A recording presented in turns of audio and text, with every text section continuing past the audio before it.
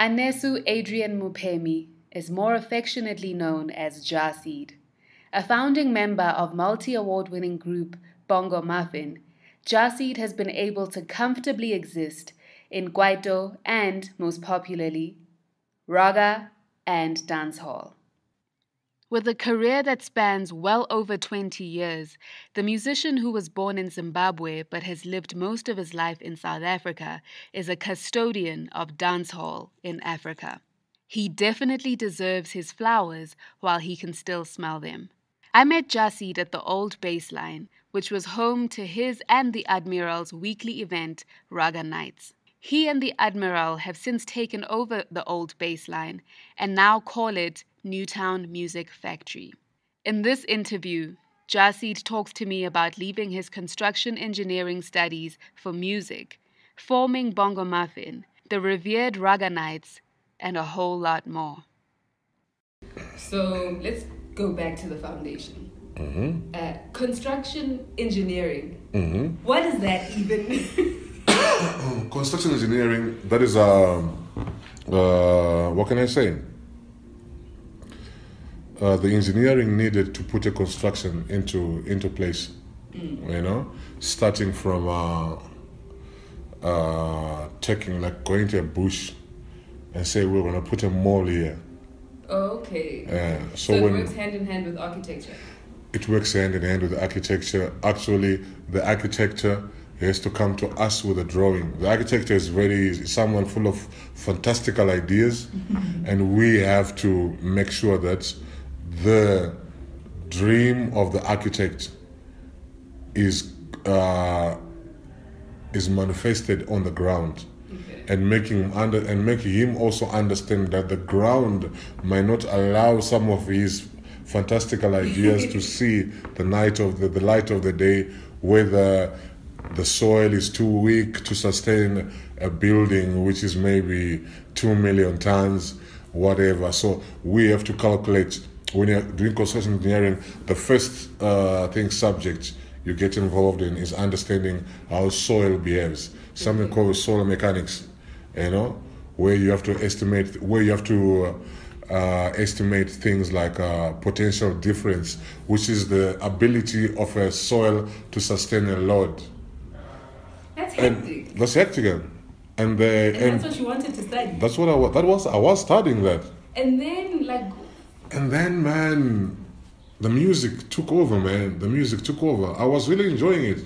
I'd actually passed some of the people I went to school with had actually flopped their first year.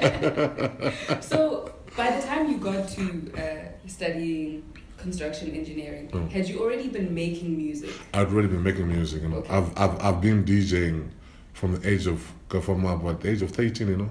Really? Yeah, I was DJing from grade 6. I played Yvonne Chaka Chaka to other kids. Thank you, Mr. DJ. And they didn't know Yvonne Chaka Chaka? No, I mean, I went to a missionary school in Zim. So we used to have, the primary school used to have an entertainment committee where we would go every week to go buy new music with the sound system.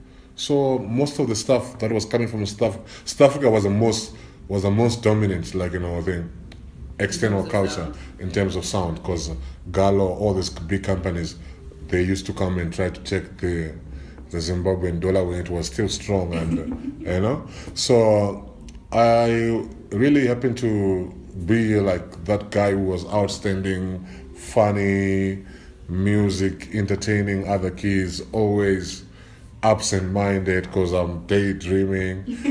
But you know, the music side of it, I think is something really I stood out for, you know. You know, academics, yes, I was very good at whatever I was doing, you know. But music still had your heart. Yeah. I had so much good grades at O level that I was actually allowed to come to the college with my O-level grades before I'd even finished my A-level grades. Really? Yeah. So you were super smart. I had about 6 A's. That's incredible. So, you know, I was reading somewhere that apparently when you were DJing in the clubs, you'd always try and put your own lyrics over yeah. Because the influence of the Jamaican Caribbean culture. Because back in the days, they would maybe make a song with an instrumental. Yes, on CD. On the vinyl, I'm saying, like maybe the side A is the actual song, side B is the instrumental. Yeah. You know what I'm saying? So, and also the coming of dub music. So it's really tempted, and I think it's where the whole DJing, chipping over the music came from, because back in the days they would put a version, you know? Yeah. So yeah, I was doing that for a very long time. And what was the crowd response? Would they be like, that's not how the song goes, why are you messing up the song? It was just the creativity, because that when you are kids and you're experimenting on this thing, there's no adult intervention to stop you. You're all primary school kids. So I was a DJ from primary to secondary to tertiary to college. Even by the time Oscar saw me, he saw me in a club here DJing. In Zimbabwe? In Zimbabwe. In Bulawayo. And then he said, we need to come to Johannesburg. Really? Yeah. And that was just based off you That DJing was on and me. being on the mic? He just saw me on the mic and said, this is what I'm looking for now. South Africa needs to hear this now. So what is that called for those of us who aren't into... It's called, that's what the Jamaicans, they call it DJing. Yeah, but when you are on the mic... We are on the mic. The mic MC in Jamaica is called a DJ. Okay. And the guy who plays the music is the selector. Okay. What we call a DJ here in Jamaica is a selector. Ah, I see. The guy on the mic is the one who does the DJing. Okay, cool. All right, so then Oscar sees you and he says, come to South Africa. Yeah.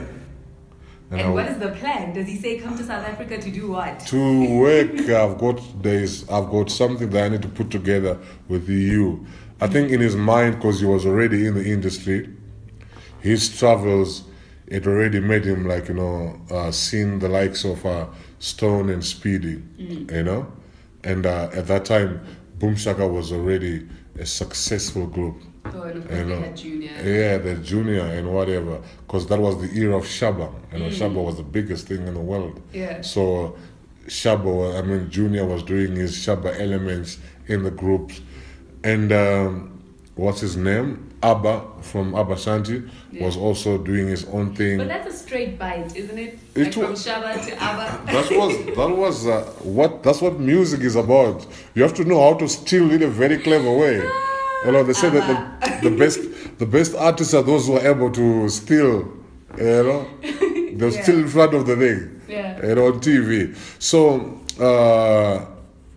when Oscar saw that, he could maybe, instead of making one guy who does dancehall, and maybe like how Boom Shaka and then were, let me get a group of 3 guys.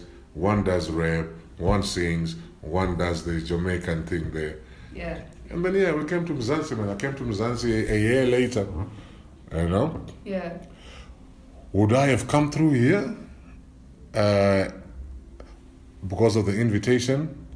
It was very doubtful, because I was saying, I was in the middle of really studying, And I'm thinking to myself, must I go? Must I stay?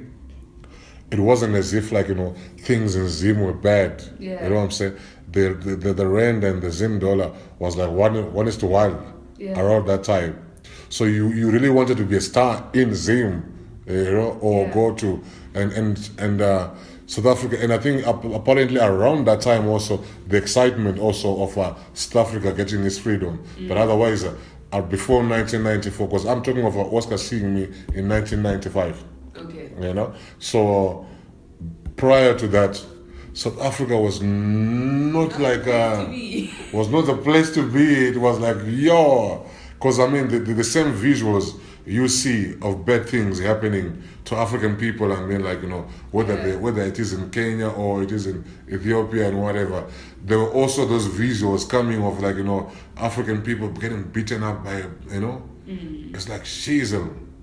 You know, where is my place there? Where Africans are getting beaten? You know what I'm saying? So that excitement of Mandela coming out of prison and all those things, New South Africa, it really encompassed the whole region. The whole region really was celebrating because, you know, we used to see South Africa like really, you know, we're talking of what, Zimbabwe having independence for 14 years. You know what I'm saying? So what was it that eventually made you say, okay, cool, I'll come? My mother passed away in about 1996. You know, because she was like the cornerstone of the family. Was she gonna allow me to come and do music in the middle of me doing construction engineering? She had high hopes of me to go and build an oil rig somewhere in the coast of New Zealand or somewhere out there. That's what she had pegged for me. And then I'd say, no, you know, the cornerstone of the family is gone now. What must I do? I had to take a plunge to come to South Africa and say, boom, let's go for it. And then you became a legend. You see that. So when you met Stone and Speedy, what was the initial, I don't want to say chemistry because I don't know if there was chemistry. They were all skinny. Stone was skinny, Speedy was, I think Stone was even twice as skinny. Yeah. You know? Speedy was just full of excitement. You know? That's one thing I really do remember, you know? And I think we made our first song, the first time we met, you know? The summertime. Yeah, you know? Because that time there were no laptops one or the other, so the music was mainly on the keyboard. Yeah. You know, guys would program, you know, they were programmable keyboards, you know? So they made the first rhythm, Bruce Splitter made that tune there, and we were just voicing. By the time we went in the studio, we had our first song, man. Nice. You know? So you instantly clicked? We instantly clicked, and trust me, out of the three of us, and Thandiswa, she was still very young, you know? You know, and I even remember the first time Oscar came to us and started saying to us, guys, you know, this girl, you know, you know, she's done most of your backings in your recordings. Don't you want her to be part and parcel of your band?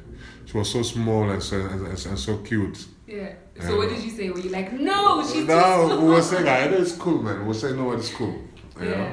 And because she was there at the beginning of the band, but not being a full member, just adding ad-libs. But you never know. Oscar maybe knew that, because I think Oscar had a more understanding of the industry because he was there already, you know. So, and I think he had fallen in love with Thandiswa's voice on a tune called Jackknife. That tune there, you know. Yeah. That's where Oscar had really found Thandiswa there. So yeah, came together, and then around the same time, I'm now in South Africa. I'm coming from Zimbabwe, where reggae was like on a different level. Yeah. I'm coming to South Africa, and I was hoping that maybe the guys like Junior and Wawa, they understood the playing of reggae itself, you know what I'm saying, in terms of like more than just the recording part of it. Because with the reggae, there's the artist, and then there's those DJ outfits now called sound systems. You know, whether you can be an individual DJ with your own name, but playing your reggae cuts one or the other. I'm coming in the country, there isn't anything of that sort. You know. And Andy is over at Voice of Soweto. Andy is over at Voice of Soweto.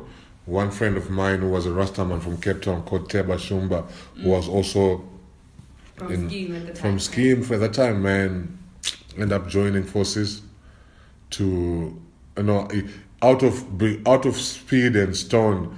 I think I found more home in pairing with Teba, because Stone was staying in Vona Valley.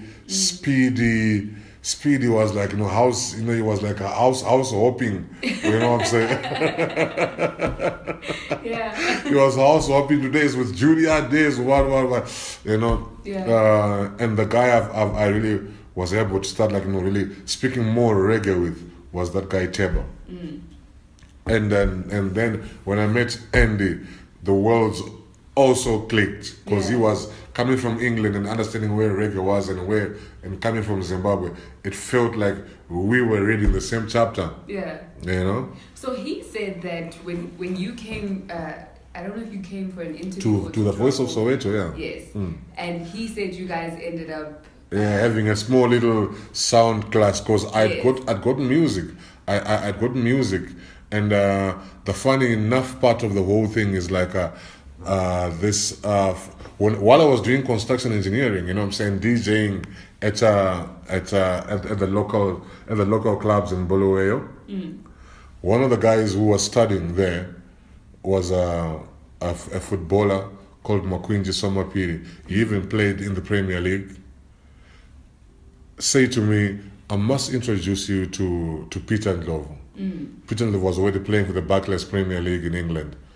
So it was like, really? So yeah, Peter listens to dancehall only. You know? So he's the one who introduced me to Peter, and then Peter was just gladly enough to make use of some of his music. Yeah.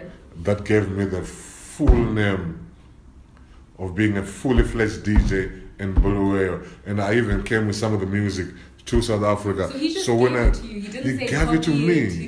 There was no CD copiers around that time. You know?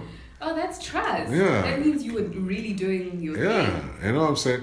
So I ended up bringing some of the stuff here to South Africa, and when I met Andy, you know, because that time it was about when you see somebody coming there with CDs that you don't have. You don't have those CDs. It's not like when someone shows you a CD and you think maybe I've got a USB. No. Around that time, if you didn't have that CD, you don't have the CD. Yeah. You know what I'm saying? So, Andy, I met up with Andy, you know, and we sized up each other, you know, on the first show. You know, I had some very latest tunes, because we all knew that kind of music was difficult to get hold of. You know what I'm saying? So we ended up having a sparring session. And then I said, you know what, you and I must form a sound system, you know? And he was doubting it. What? He was already...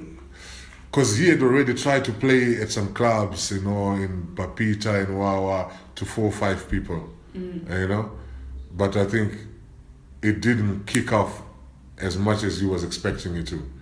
So he was on some, hey man. He even came to a place where I was playing in Yorville for about 5-6 people there, you know, saying, yeah, no, nice one. But I kept on pressing. I said, Andy, if there's anyone who understands dancehall right now where we are, you are the guy, and let's work with this thing together. And then next thing, the idea of South Africa being free, there's a white guy and a black guy, they're all playing reggae music. It took people by surprise, but when they saw what we were doing there, before you knew it, within 6 months, we were pulling 1,000, 2,000 people at thing in Rocky Street. You know? The places that used to happen, the Bapitas and what, that was the era of the gong. Before you knew it, we were now hosting the biggest weekly party in Rocky Street. And what was it called at the time? We tried to call ourselves, the Mandela sound system. You know, the first time, and there was names like, you know what, you guys, you can't just use Mandela's name. You know what I'm saying? All of a sudden, you know what I'm saying? We'd even cut some dub plates. Here and there, Mandela sound, whatever. You know what I'm saying? But around the time, you know, so many things were happening. That's when so many guys also came onto the scene, looking for jobs. I remember Bad Boy T and them, like, you know, walking the streets of Yorville, Fresh and them also. You know, that what I was way before YFM was even moved to Betrams. So many talented people were all conglomerating around this area. The likes of Azania, the likes of what people all coming bright-eyed, young, and willing to just contribute to the exciting nightlife of things, you know. So yeah, we stood the test of time in Yeovil to a point of whereby even after Andy left the Voice of Soweto, which became YFM, his show did not continue. But because most of the YFM DJs who used to come to hear us play on the streets, we were brought into the DJ pan at Wire. Oh, nice. Yeah. So how did you then become African Storm Sound System? African Storm Sound System, that's the name that we chose, I think, along the development of saying, you know what, we're going to have to have a sound system name in terms of the tradition of the likes of the big Jamaican sound system, the big Japanese sound systems, you know. And African Storm, you know, took his own life, and then You even put out 20 years later, You even put out a compilation a few years ago. A few years ago, compilations here and there, you know. Yeah.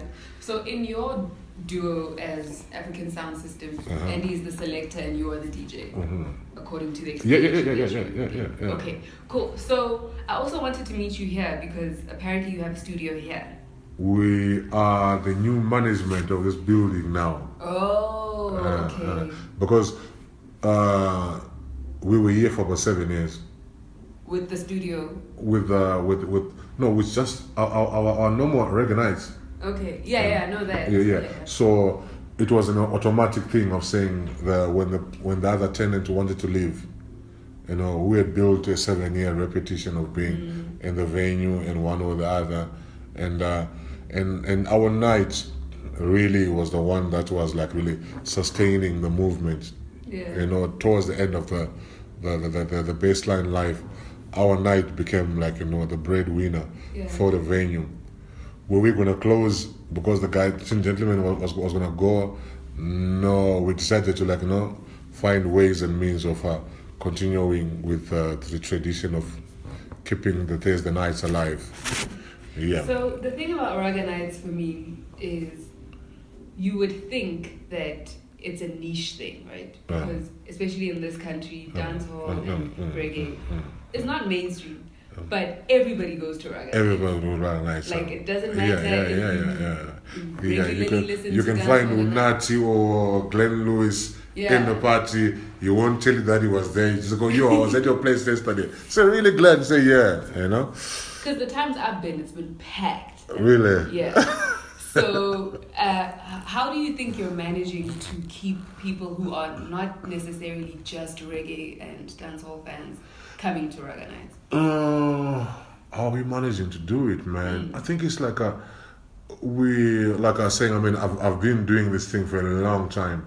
So I think because you keep on wanting to try to do things that we have never done before, you know, in terms of presentation, you know, we try by all means to keep that presentation up there, the lighting, the sound system. We don't compromise with sound system. We don't compromise on trying to get the guys who do the lighting and everything. So instead of it being your regular night out at Moloko or Club Cubana or whatever and everything, you have that semi-club, semi-concert experience in the middle of the week. And I think for the fanatics of music, I think they see it, I'm sure, as a presentation worth coming to see over and over again. And we are not playing around when we are dropping those big tunes. You're definitely not playing around. We don't, because I mean, you know, dancehall music, you know, it's got that, I mean, what can I say, man? The roots of dancehall music, I think, resonate with a lot of people. You know, it's big in Germany, it's big in London, it's big in Japan, and it's an African creativity. So which means it must have roots here at home. Yeah. You know what I'm saying? Because, you know, it's part of the BET in it, you know, in terms of the energy, you know, the Jamaicans and the elements. Yeah. The elements are very pro-African. Yeah. You know, so it definitely has found itself home here. And by the end of the day, we are individuals who thrive to give people a good presentation Yeah. year in and year out. Some of the biggest consumers of reggae is France, Germany, and Japan. That's The incredible. biggest consumers of reggae. But even, I don't know if you saw that documentary about the girls in Japan who Yeah, want to be they're good. dancehall queens. They're good. There's a very strong Jamaican Japanese cross cultural exchange. I'm talking about 100,000 people. And those girls have They've got even dancehall queens who went to Yeah. Jamaica to contest and win. Wow. Yeah, the dancehall queens, man, because with every sound, I mean, like as you're saying with house and how even if you look at the history of an artist like Lebo Matosa, you know, when she came on the scene, when Boom Shaka came on the scene, they were actually emulating what Patra was doing. You know, Like they had the they had the whole shorts. Patra, they had the whole Patra thing that was going on there, and it's all coming from the idea of you know, I think partying there can never be a party without the ladies. You know what I'm saying? And ladies are always the stars of the night, you know. So I think it comes from that element of saying who is the lady who can dance the most, you know, in the night. And I think that's where the tradition of like dancehall queens coming out saying, no, you are the queen of the thing. And in Jamaica they live from there. Competitions came on, you know, and it's within the traditions of just like what reggae does, you know what I'm saying? It makes you want to move your waistline. Don't lose yourself, but lose your waistline if you feel like. Yeah. You So know? do you, because I mean, Andy went on to be, like, to mark his own territory in film.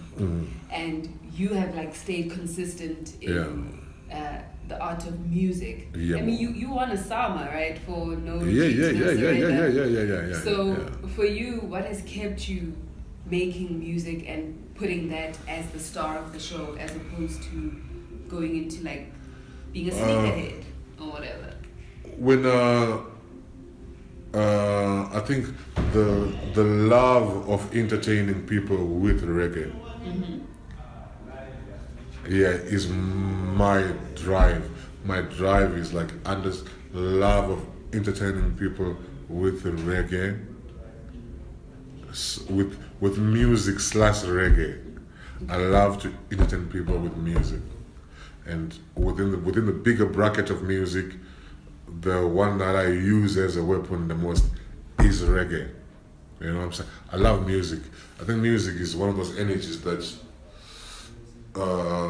has really defined my journey of life. You know, just like maybe some people find they define their life by sports or by being a Formula One driver or by being a footballer. I think for me that energy of music, what it does to me, first and foremost, I feel like I want to share it with the world. You know what I'm saying? Yeah. And in me wanting to share that passion of music, that passion I have of music with the world is what keeps on making me recruit fishers of sound. Okay. So yeah, it's really that part of us, man, that keeps on wanting to find room, even at a time where the music industry has changed, and it's much more. Is it much more easier now? Was it much more difficult then? Some say it was easier back then. Yeah. But we had to do door-to-door campaign like Bongo Maffin. I think some of the people that don't know us, they don't know us through social media because they know us doing door-to-door campaigns. You know what I'm saying? Going to the people. Yeah, going to the people, and then you flip it. 15 years later or 20 years later, you can just post your music and your video, and people now know you, all kind of things. So there's all those elements that you have to keep on, like, bending with the river and finding your way through. Yeah. I haven't found something that officially explains why you went from Appleseed to Jah Seed. So maybe first explain how you became Appleseed and why it then changed. Appleseed, I gave myself that name, when I read the story of this guy called Johnny Appleseed. It's a famous folk story of the guy who discovered, like, apples. I think back in the days, people used to eat fruits by trial and error, If you eat something and die, they don't eat that thing there. So I think apples, Johnny Appleseed, I think he really, discovered that the apples, are good for you. Yeah. So you went all over the world.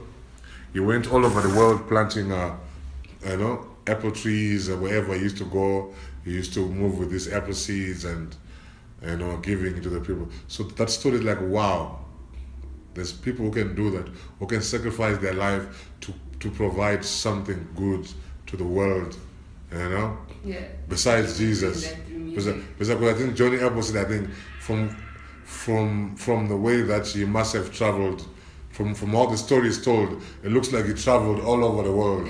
Jesus only did his story in Jerusalem and Bethlehem. And there we are still eating apples today. So, it's become more like a metaphorical journey of me just sharing the good seeds of reggae music. Yeah.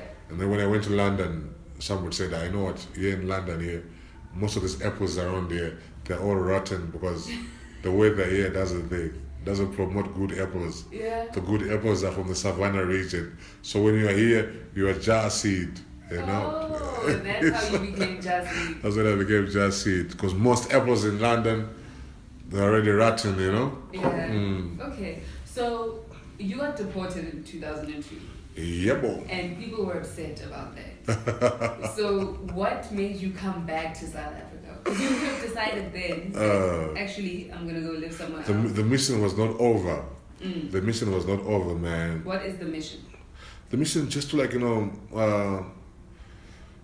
keep on spreading the good music of reggae, man. Because imagine how much we were ahead with reggae music in the 90s. And it's only now that you're starting to find elements of reggae in the new youth culture now. Like your hip hop, your what, everybody's on some YSA, shatta, top shatta, the ragga. Yeah. People are, so it's how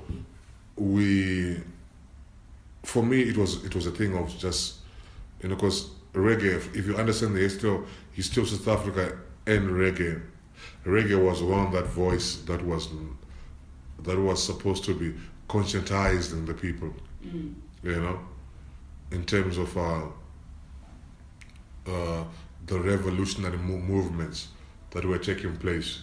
That is why even in Zimbabwe, between the people that were invited to come to the Zimbabwean independence, it was either going to be Bob Marley or a Jimmy Cliff, in terms of the revolutionary sound around the 60s and the 70s. Yeah. Reggae felt like it was representing Africans and the struggles that they were going through, you know what I'm saying? So to just put that music in the wardrobe, say, I know we're free now, let's let's do other things though. Yeah. It's not something that I feel like should be allowed to happen, especially in South Africa, where we know that there's still so many wars, so many battles to overcome. If reggae music can still be there, also being used as a medium, as a voice to bring consciousness, to remind people where we're coming from, because it's good to forgive and forget, but it's for good to always remember what is it that we must forget. Deep. That's very deep. You think so? And I think that's a great way to end this interview. Is there anything else that you feel like we should have discussed? No, man. I think you've checked everything. You know, I must just. I think maybe the next movement now is to see reggae on the mainstream, on the mainstream. What they call, on the mainstream channels like your SABC radio station. When that happens, then reggae is home. You know. Yeah. Then reggae is home now, you know, because it has got a really, it is part of the music industry, you know, just like R&B is part of the music industry, house, whatever. Yeah. I think the programmers, the radio people, they need to bring reggae as part of the, you know, of the music industry. Yeah. You know, because somebody said to me, no, you know, but you know, reggae, when people do ganja a lot in reggae parties. And then someone said, no, man, but we're talking about ganja. Ganja is nothing. Do you know how many hard drugs people do at house parties? Yeah. Or in general. Do you know how much hard drugs? It will make reggae look like you are a thing. You're wasting time. You're wasting people's time. You're wasting people's lungs. Yeah. You know? So, you know, it's one of those things, man, whereby eventually, and now that it's free, to smoke reggae in the privacy of your own house. Reggae. You know, most reggae people they come from the Christian background. So if you're free to smoke in your own house, what if the world is your father's house? You might as well smoke everywhere. I thoroughly enjoyed talking to Jah Seed, and that was just a morsel of his music journey. Once the coronavirus pandemic is a thing of the past, I hope to sit down with him again, maybe even with you guys, to hear the rest of his story. Until then, here are your flowers, Jah Seed. You're a trailblazer, a Pan-Africanist, and a key component of Black music culture. I hope you feel the love. My name is Helen Herimbi, and this has been a very special edition of Imbali.